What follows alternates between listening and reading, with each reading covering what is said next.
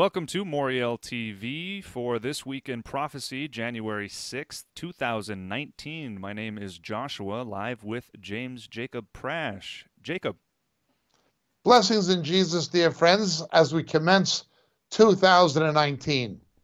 You know, our ministry is based in several countries, including the Middle East. And in This Week in Prophecy, we look at events usually focused on the Middle East because of their prophetic importance, but presented to people in Western countries. Today, the 6th of January, is Christmas in the Middle East. In the Eastern Church traditions, Christmas is the 6th of January. In the West, in Europe, it's known as the Feast of the Epiphany, and it is associated for religious purposes with the arrival of the Magi to see the baby Jesus in Bethlehem following his birth. You wouldn't know this from the staple scenes where they have in the stables the shepherds and the Magi there simultaneously. However, the biblical record would indicate that the Magi came later, and the traditional day in Europe as it's celebrated is the Epiphany. Then you have the Feast of St. Nicholas in certain countries in Europe, such as Holland, on the 14th of December. Then we have Christmas on the 25th of December, which had been the pagan Roman feast of Saturnalia, but which also may, depending on the juxtaposition of the lunar to solar calendars in any given year, correspond or overlap with or be congruous with the 25th of Kislev, the first day of Hanukkah in the Jewish tradition. 25th of Saturnalia, 25th of December, 25th of Kislev. Then the 14th of December, where St. Nicholas becomes convoluted in the English-speaking countries with Father Christmas or Santa Claus. Confused? That's only the beginning. It's more confusing than that. But today in the Middle East, it is Christmas. It is the Christmas of the Middle East today. It is not December 25th in the Middle East. It is today, the 6th of December, celebrated as the Epiphany in Western Europe, celebrated as nothing but the day you take your Christmas tree down in North America, the holiday season. Personally, to avoid confusion, I like to stick to the scriptural holy days. Nonetheless, the rabbis changed the Jewish New Year to Rosh Hashanah, changing the Feast of Trumpets in the autumn to being the New Year, when the Torah, the Pentateuch, teaches the beginning of the year is the first of the month of Nisan, roughly corresponding to April, 2 weeks before Passover or Pesach. Now you're really confused. These things happen for all kinds of reasons. I won't even begin with the Islamic calendar,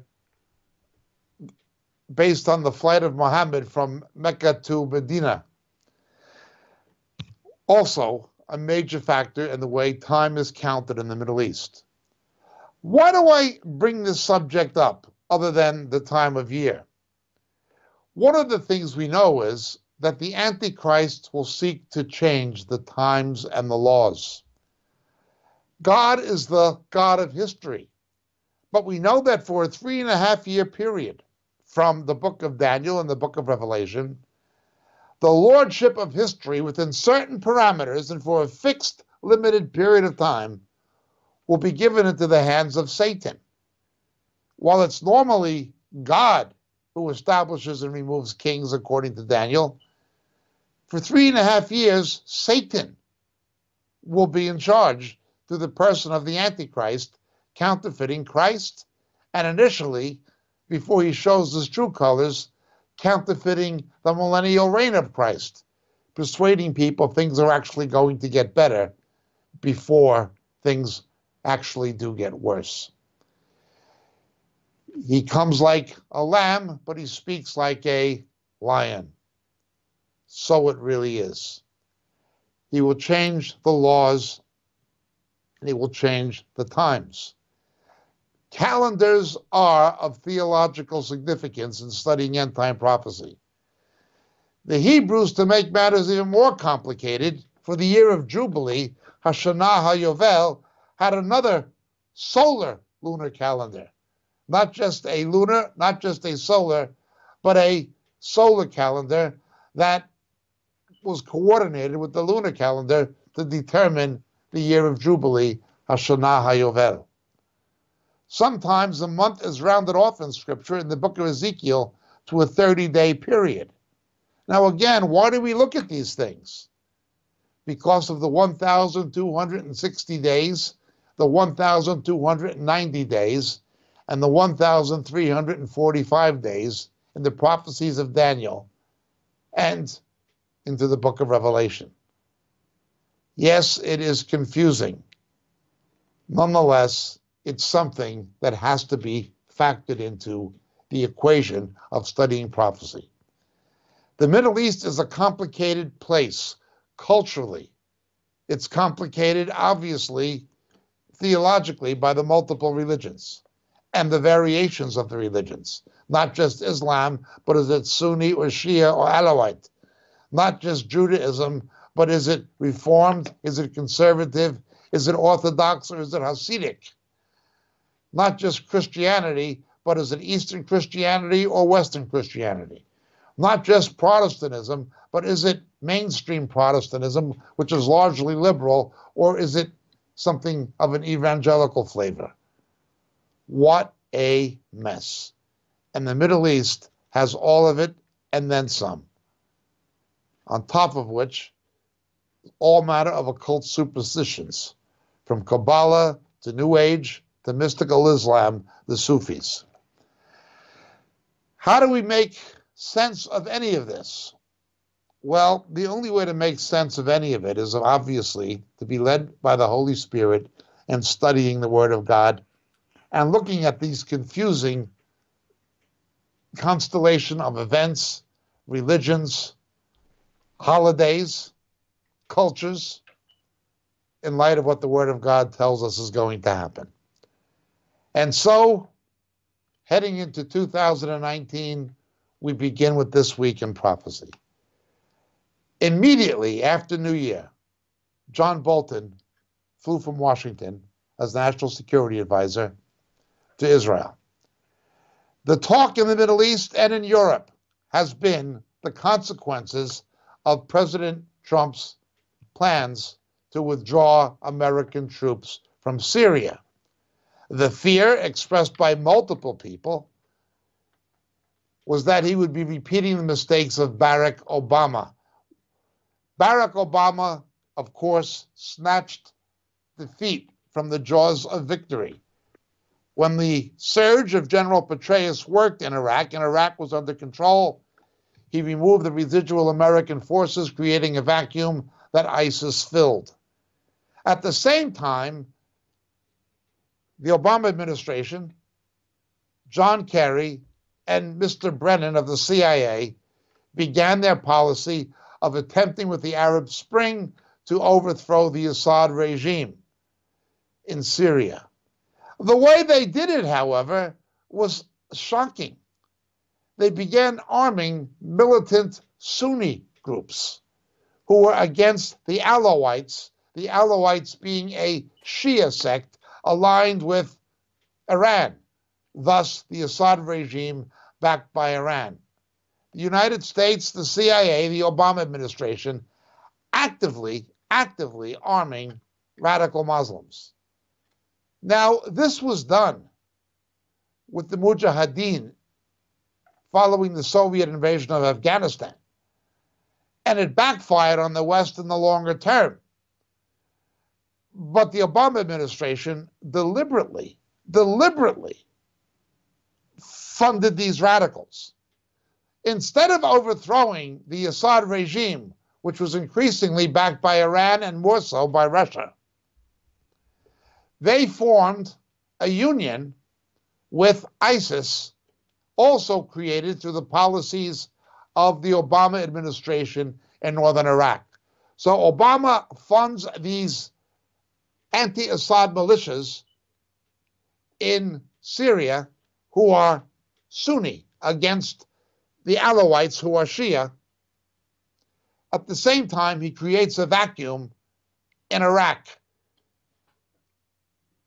whatever mess the Bush administration made, getting the United States into a situation that best described as an imbroglio in Iraq, going in and deposing Saddam Hussein without having a plan to get out, General Petraeus did have a plan, and the surge worked until Barack Obama overturned the success, making it a failure, creating this vacuum.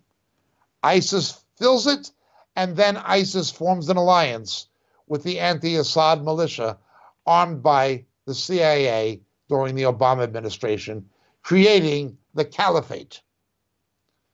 This whole mess was largely the product of the failed foreign policies of Barack Obama and his henchmen, John Kerry, Hillary Clinton certainly, and John Brennan of the CIA being the chief culprits. The press doesn't report this except marginally. They all know it, but they don't tell you how this came about. Arrived Donald Trump. Donald Trump gets rid of the caliphate in both Iraq and in eastern Syria. He did what he said he would do. It is nearly destroyed. It is active in other areas of the world, but not in its epicenter. That was taken care of immediately after President Trump came into the Oval Office. He did what he said he would do. He got rid of nearly all of ISIS, except for residual pockets. It's gone. The caliphate is destroyed. As this caliphate emerged, Barack Obama mocked it as a JV team, as a junior varsity sports team. Well, 2 weeks later, the junior varsity sports team of Barack Obama, that he was instrumental in creating both in Iraq and in Syria, began committing unspeakably massive terrorist attacks as far afield as Paris, Brussels, and San Bernardino, California. Thank you, Barack Obama. The blood is on your hands. You are incompetent and corrupt. You also drew a line in the sand, warning Syria and the Assad regime not to use chemical weapons. The United States would react, but you didn't when you used the chemical weapons. Putin knew you were weak. Assad knew you were weak. And they made their play because of your weakness. President Trump did react, but the media is against him. Now, again, I'm not making political statements in favor of Mr. Trump, and I'm not on a political campaign against Barack Obama. I'm simply stating what happened and how this situation came about. It was the product of the Obama administration's policies. That's why the caliphate emerged. The United States came, and Syria fragmented. Russia, Iran, having effective control of areas in league with Assad, Turkey controlling other areas, and these independent militias controlling further areas still. The United States, in league with the Syrian Kurdish population, controlled the east and northeast on the east side of the Euphrates, necessary to eliminate ISIS and destroy the caliphate. When that is over, Mr. Trump announced he's removing the American troops from Syria. This creates a scare in Washington voiced by various people, including Special Envoy McGurk, who resigns. He was in charge of American policy in northern Iraq and Syria in the war against ISIS and the caliphate. General Mattis, Secretary of Defense, then resigns also. Senator Lindsey Graham begins sounding a public alarm. Again, the fear was Donald Trump was going to do what Barack Obama did, create a vacuum that would be filled by villains. It looked as if America destroyed ISIS, which Iran also opposes, and then says to Iran and to Russia, okay, we got rid of ISIS for you. Here's Syria. That's what it looked like. It has since led to the resignation of the Pentagon's chief of staff, Kevin Sweeney. However, there is more than meets the eye. Senator Graham came to the White House for emergency meetings with President Trump, and President Trump explained his agenda and his plan, of which Senator Graham did not publicly comment on the specifics of what it was. But now we are beginning to see the thinking of the Trump administration. It is as follows. Mr. Trump has now announced that the American withdrawal from Syria will be progressive. It will not be suddenly. We are pulling back in Syria. We're going to be removing our troops. I never said we're doing it that quickly, but we're decimating ISIS. Europe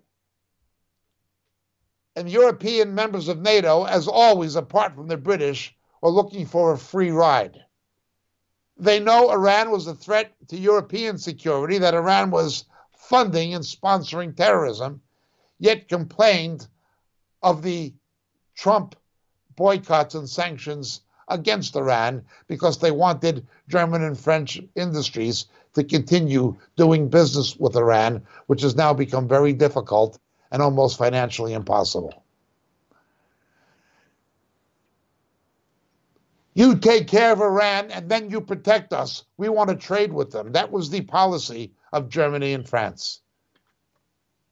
Mr. Trump had had enough. Many years ago, he determined Europe was getting a free ride, Japan was getting a free ride, South Korea was getting a free ride.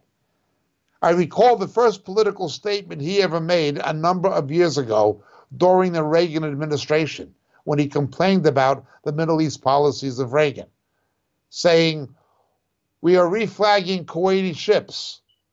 Why should the United States protect Kuwaiti ships so Kuwait can sell oil to Japan? And the American taxpayer picks up the bill for it." He was absolutely correct. These oil-rich countries should pay for American protection, even when it's in mutual interest. This is his mindset, and it's his mindset now.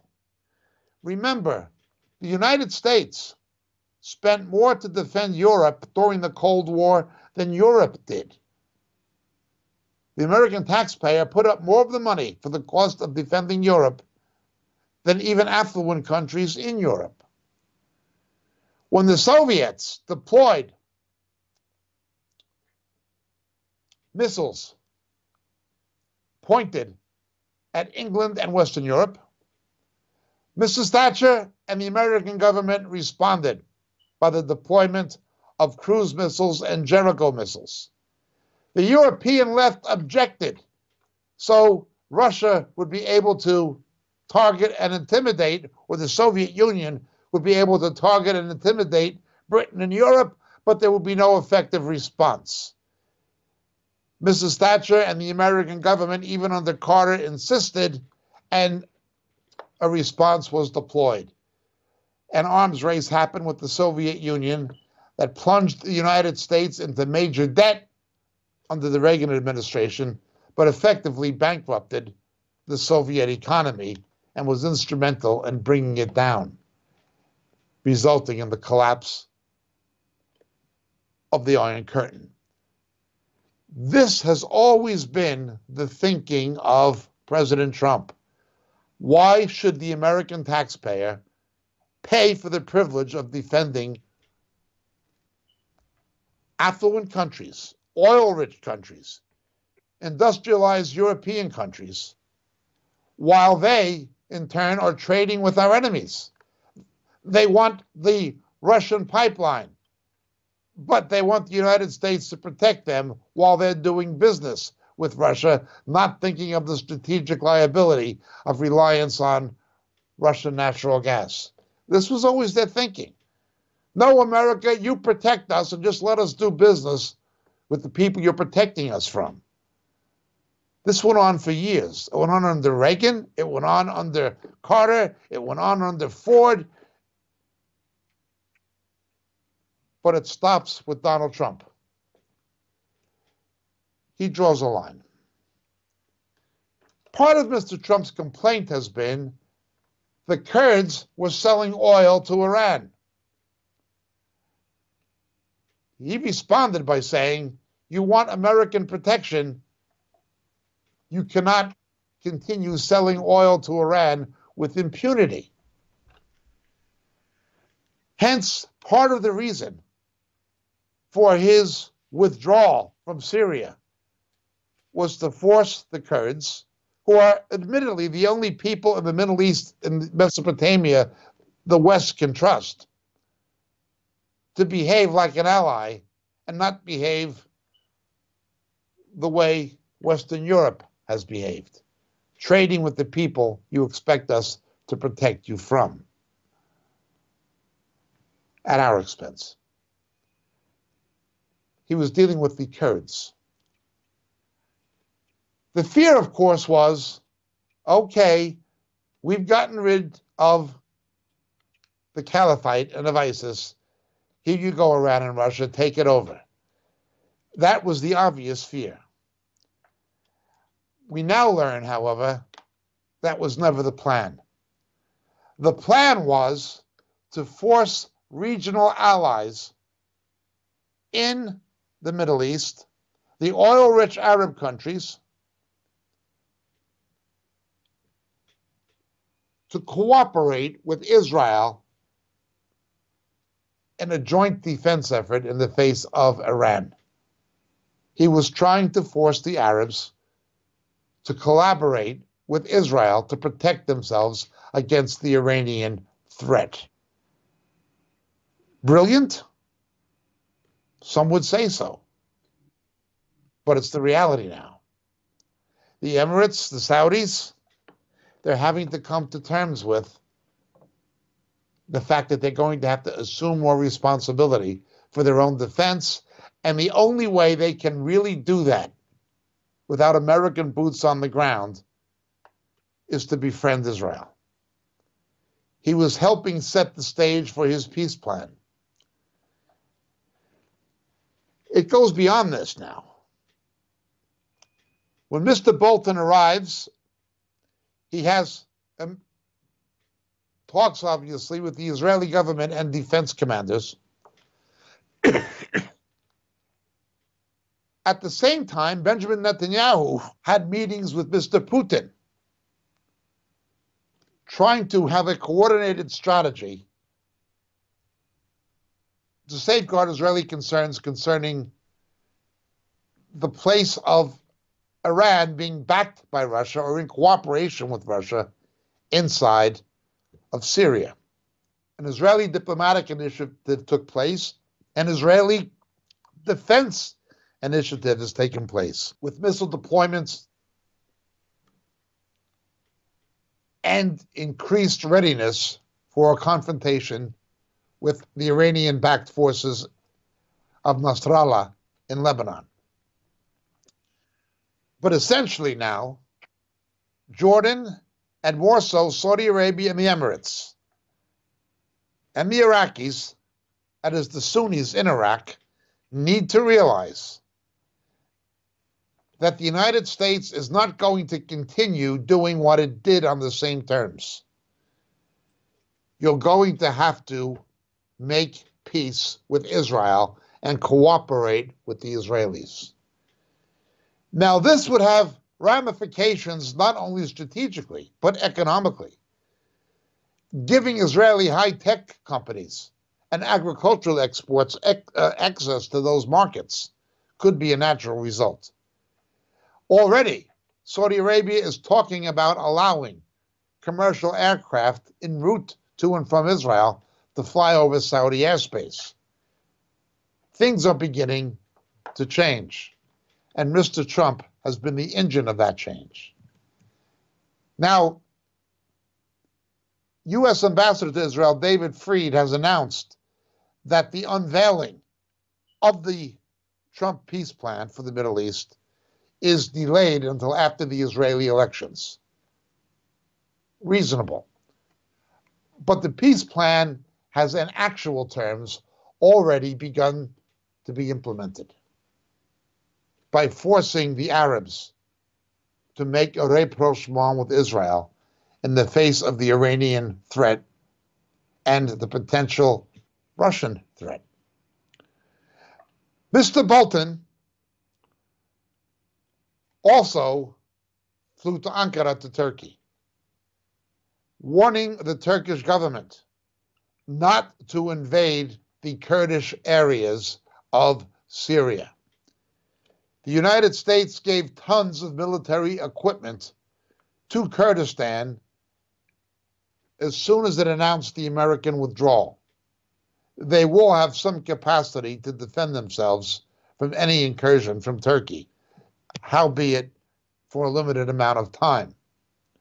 They've not been completely abandoned, but they are being pressured to stop befriending Iran and to realize that the Turkish threat is a threat that is a real one, but they cannot rely on the United States to protect them from unless they stand with the United States against Iran and, of course, with Israel.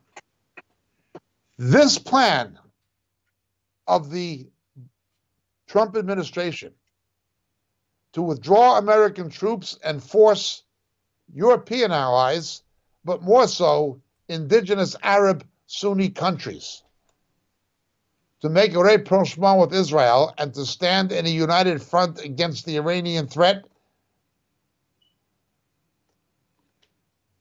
can be looked at in terms of a potential Gog and Magog scenario.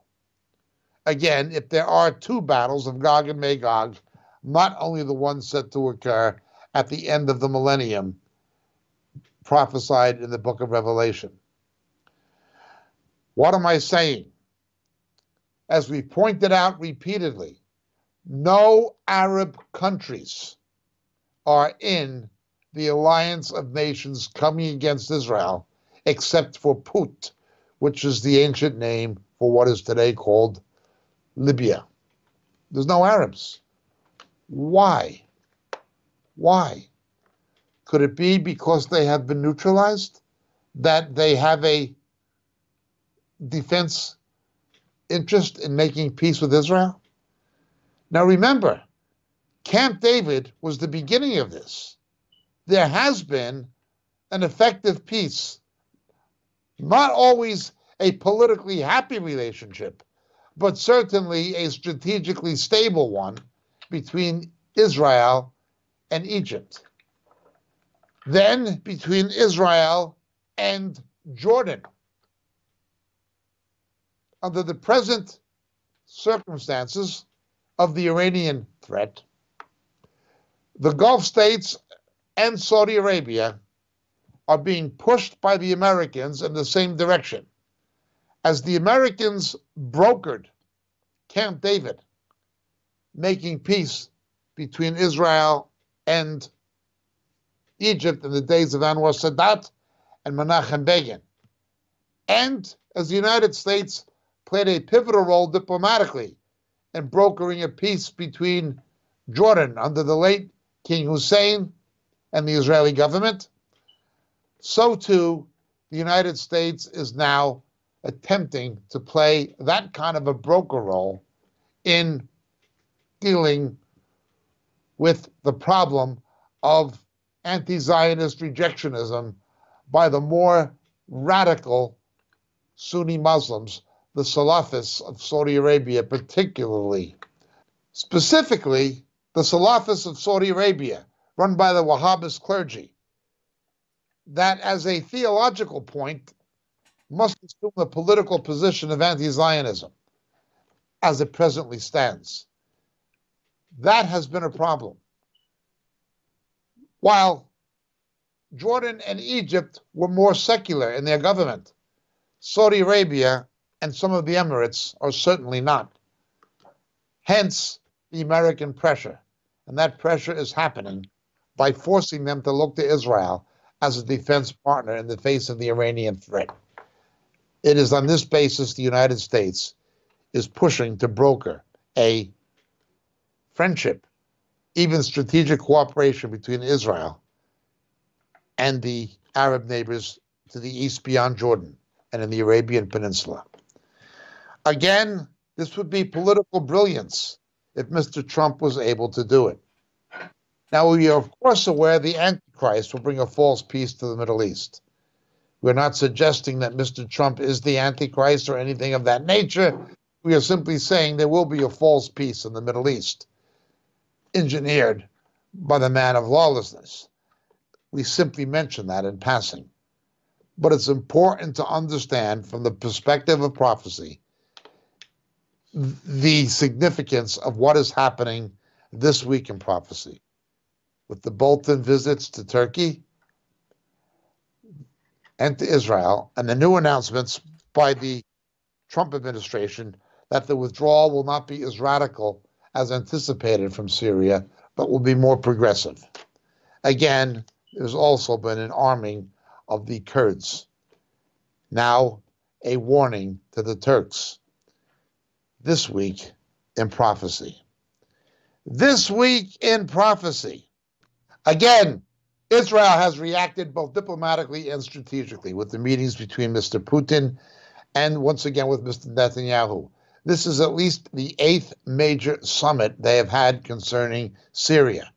This cooperation, or at least dialogue, between Israel and Russia is something to take note of. Russia is about the only serious power who has any influence on Iran because of its backing of Iran in Syria and Iranian reliance upon Russian technology and weapons. Nonetheless, it's happening once again this week in prophecy. This week in prophecy, 11 persons are going to be put on trial for the Khashoggi assassination. The death sentence has been asked concerning the assassination for 5 of the defendants. This is a confused state of affairs. As we've said, Khashoggi never should have been given a visa to come to the United States. He was not an American or a friend of America. He was Muslim Brotherhood. He was a bad person, a bad man. While I do not celebrate his death, neither do I personally mourn it. Whether or not Prince Mohammed bin Salman was in some way involved in the assassination of Khashoggi or not, I do not know. But I know that Khashoggi was a threat to the moderates in Saudi Arabia, and he was a threat to the interests of the United States. The left-wing Washington Post, of course, thought differently. These trials are going to be interesting. Are they going to be an actual trial or a show trial? If the Saudi government, the House of Saud, was actually in back of the assassinations, what will the ramifications of this be politically if it is divulged that they were, and if some of these people are capitally executed, which is usually beheading in Saudi Arabia? The Khashoggi trials are going to be interesting because it's not about Khashoggi or the trials. It's about the status and political position of Prince Mohammed bin Salman, of whom we've spoken so much, as a moderating force in Saudi Arabia, and who will be an important figure in any peace with Israel and in any containment of the Salafist clergy. This week in prophecy, the Democratic Party in the United States has again assumed majority of the House of Representatives. There was no predicted blue wave, as the media had promised. The Democratic Party did not make massive gains. They lost seats in the Senate. They continued to lose seats in the state legislatures and the state senates and in the governorships. But they did regain control of the House, but not by a landslide and not by a blue wave, more of a ripple. Now, this is typical and common that following a presidential election, the next election, the midterms, go for the party not in power. They go to the opposition. It is politically normal in the normal trend of American political history. This time, however, something happens. The Democratic Party is not united. There are left-wing factions who dislike Nancy Pelosi. She's being forced to pander to the extreme left and to the traditional Democratic Party base, which is effectively gone in terms of leadership, but still existing in terms of votership. As we pointed out, the Democratic Party that was centrist or right center of people like JFK, or of Senator Scoop Jackson, Henry Jackson, or of Senator Sam Nunn, it ended with Senator Joseph Lieberman from Connecticut. He was the last centrist Democrat. Now it is a party of the left.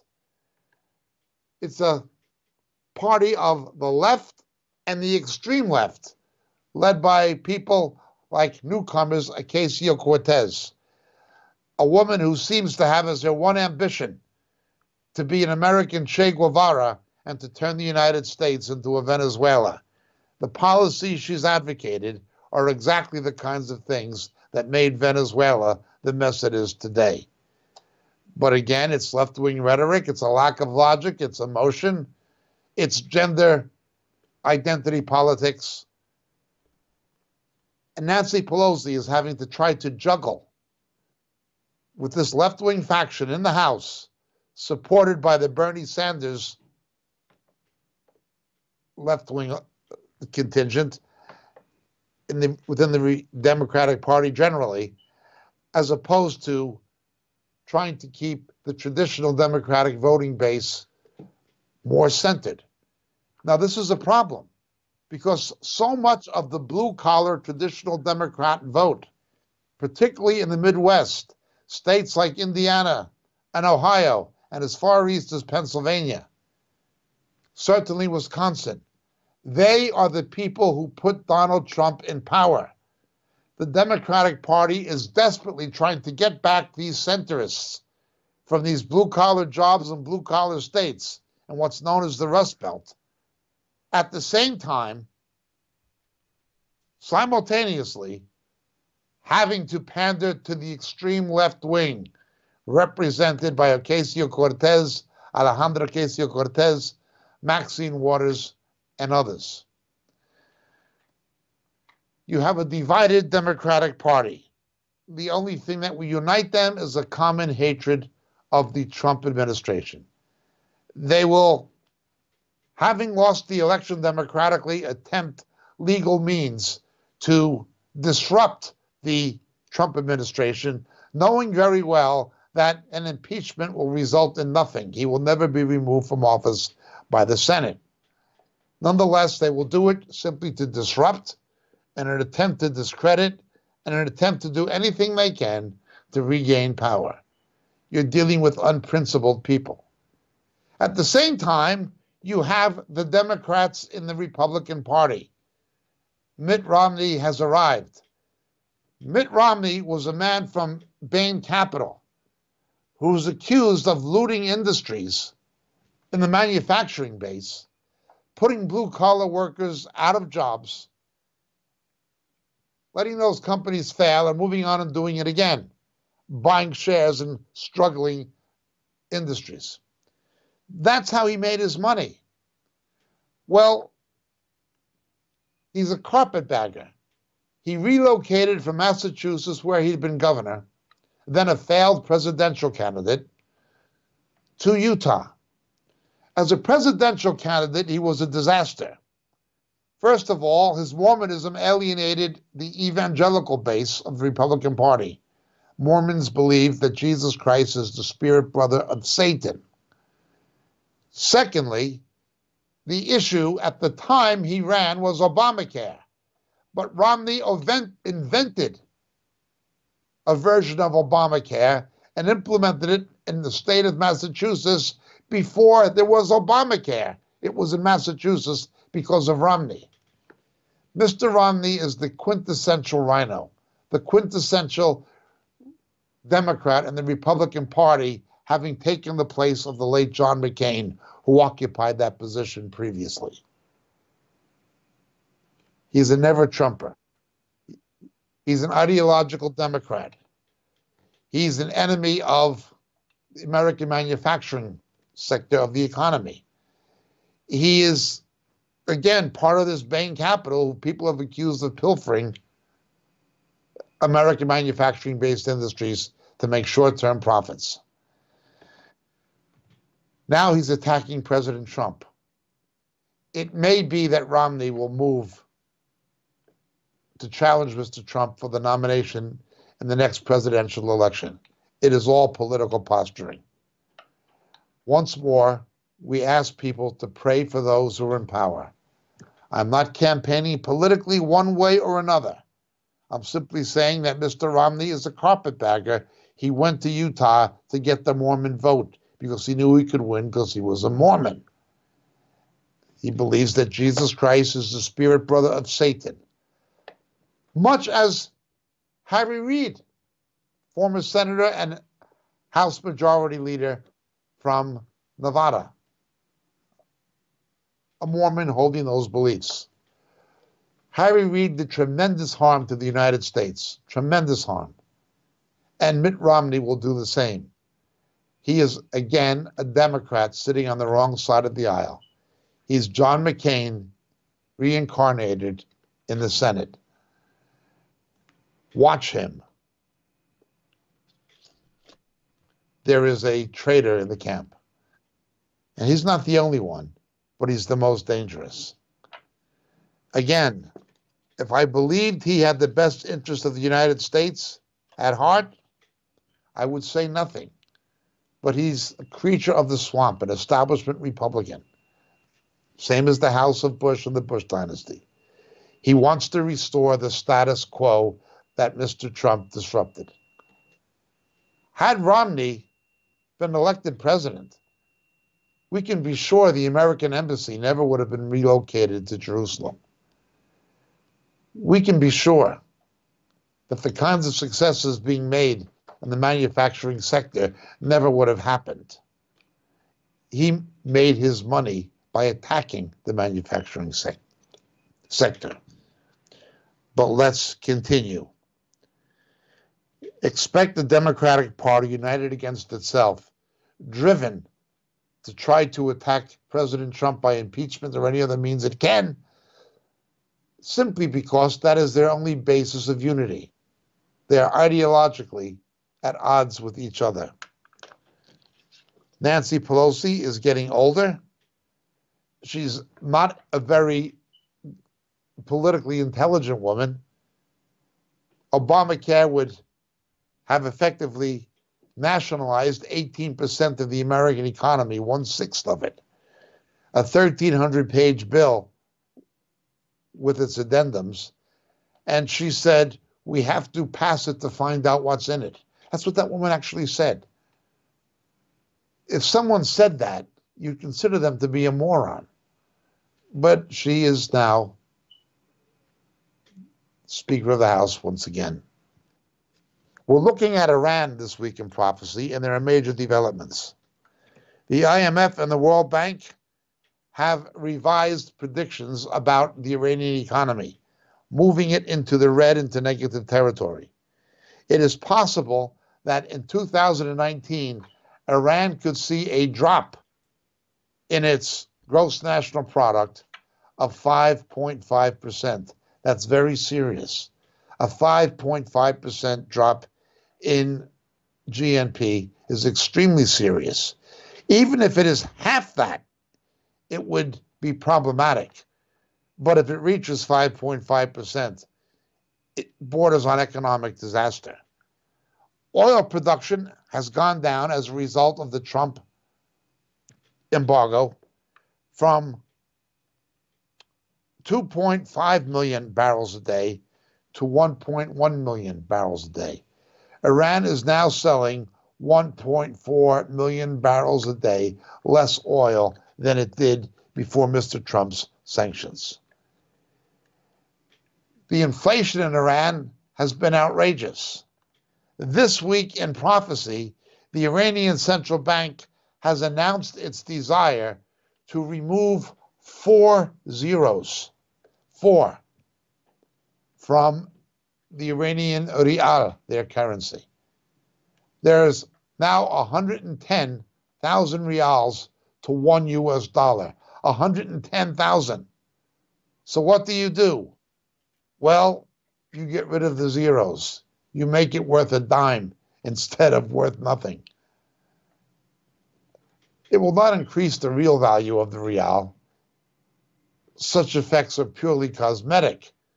It's not going to help the economy benefit. It'll simply create an illusion that things are not as bad as they were.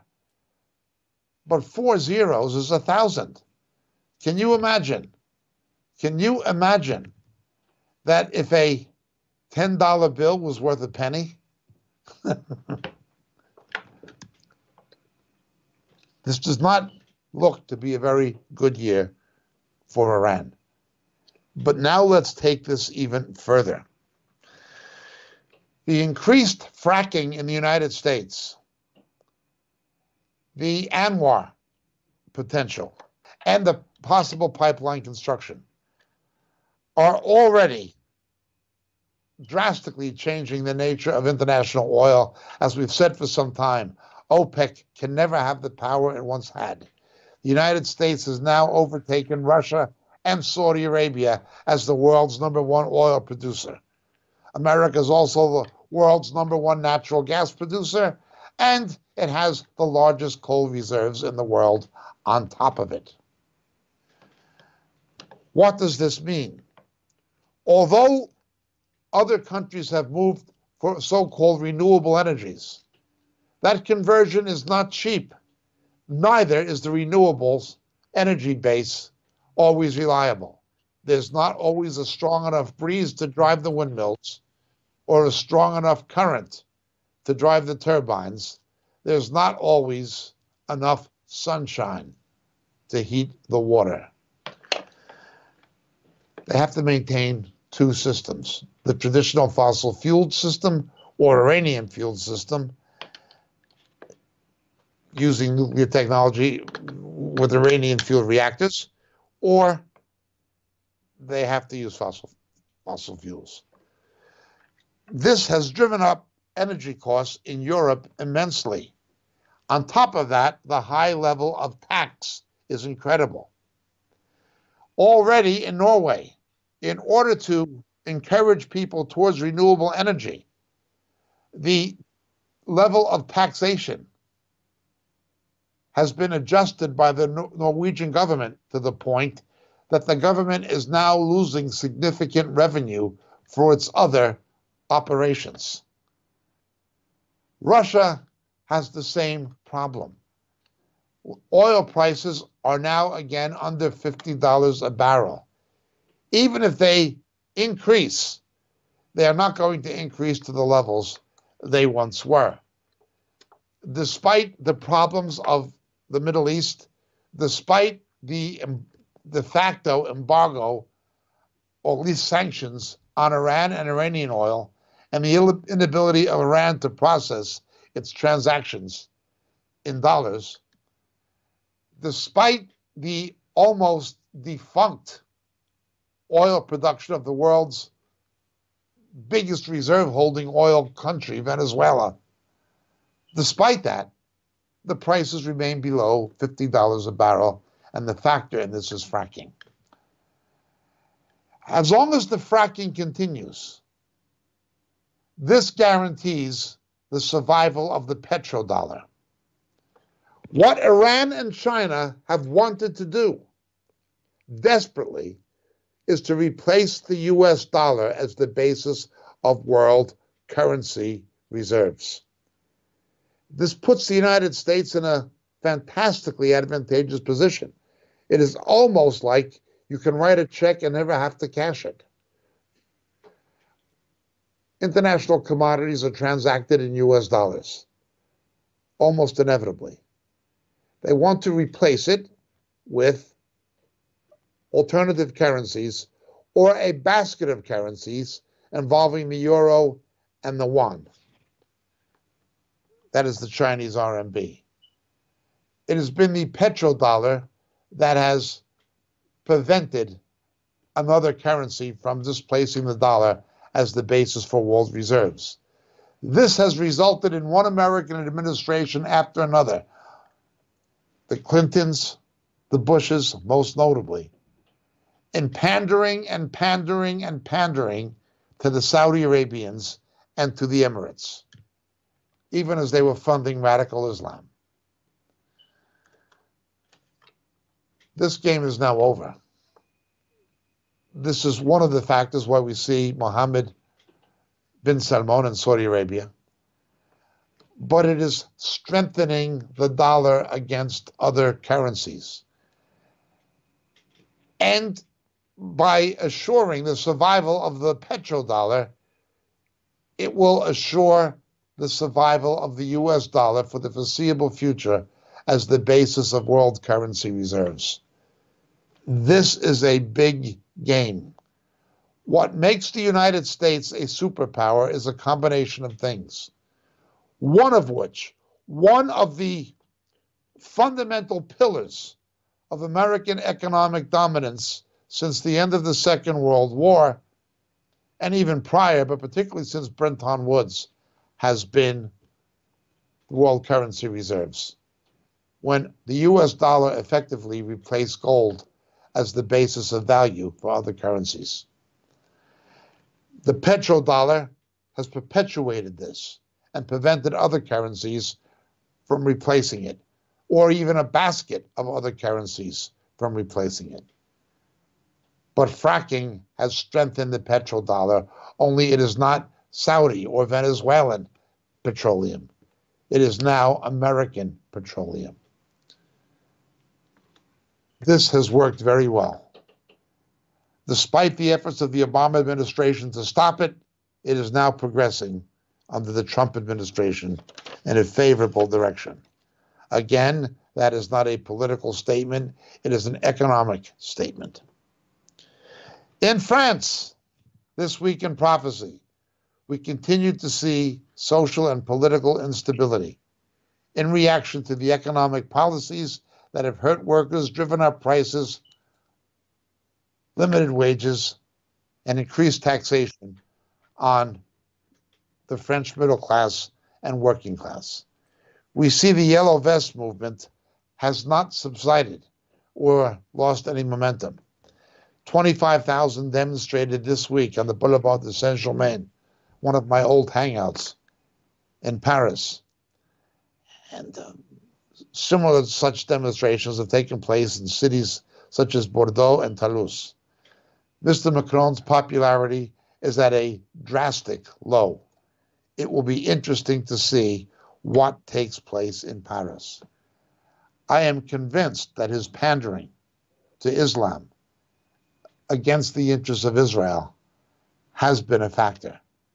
Some people say he's been a friend of the Jew and the Jewish community. On the whole, he's pandered too much to the enemies of the Jewish community and the enemies of France. That, however, is not what the riots are about. When we had the Islamic riots in the banlieue around Paris, Paris is interesting. In the United States, the inner cities are where the slums are. The suburbs are where the affluent are. Paris is the opposite. Central Paris is the affluent area. The suburban belt around it, the banlieue, is where the slums are and where you have the high Islamic population. If the radical Islamic population goes on the warpath again, as they've already done twice in Paris, at the same time where you have the working class and lower middle class, particularly French population, in the Yellow Vest protests happening at the same time, you'll see a challenge to what is called the Fifth Republic. It'll be something akin to what transpired in France in 1968. But let's push ahead. This week in prophecy, there has been further uproars by the Palestinian Muslim population in Jordan. Remember, Jordan is 70% Palestinian, 30% Hashemite Bedouin, and they too are not always friends. In Black September, they fought each other. In protest against Israel at the entrances to the union offices of the national labor unions, Israeli flags were used as carpets by the Palestinian Jordanians, walking over the Israeli flags to get to work. You couldn't enter the building unless you walked on them. This again was undertaken by labor unions, with 7 out of 10 people Palestinian. We can see a potential scenario in Jordan. In Black September, the British trained Jordanian Legion, massacred between 15 and 18,000 Palestinian Muslims in 12 days in Jordan. Yasser Arafat's attempted takeover. He called Jordan Palestine, which demographically it is. Nonetheless, the question is, can something like that happen again? Can King Abdullah II of Jordan continue to placate the Palestinian contingent of his population, who are the demographic majority? If they came to power and deposed him, bearing in mind his regime is strongly backed by the Americans and British, but if they did depose him, the question becomes, could this be the fulfillment of the prophecies of the destruction of Amman, the capital, the land of the Ammonites, that have never happened yet? Will Israel have to invade Jordan if Jordan is taken over by radical Palestinians? Again, we don't know, but it has always been a possibility. It nearly happened in Black September in 1970. And the way Jordan has drifted, particularly in the face of economic hardship, we need to take into account we could have another such attempt again. And such an attempt could involve an Israeli incursion, possibly an Israeli attempt to back the Jordanian government against the Palestinians, but possibly an Israeli involvement to conquer the Palestinians in Jordan. We can't make any predictions, but we have to look at these events in light of prophecy. At some point, there must be a destruction of Amman. In any event, that has been this week in prophecy. Please continue to pray for the president, for the parliament in Britain, for the Congress, for the Senate. Irrespective of political party, we're called to pray for those who are in power. If these people are not influenced by our prayers, they'll be influenced by things worse, by the demonic. Also, please continue to pray for Benjamin Netanyahu and the government in Israel. Prayer is vital. Pray for those in authority. This is a teaching of the Old Testament and of the New. I cannot think of anything more essential right now as we look at the unfolding of prophetic events than the importance of prayer, including, if not especially, prayer for those in government, that they will make right decisions in accordance with the principles of God's Word. My name is James Jacob Prasch. God bless and thank you for listening.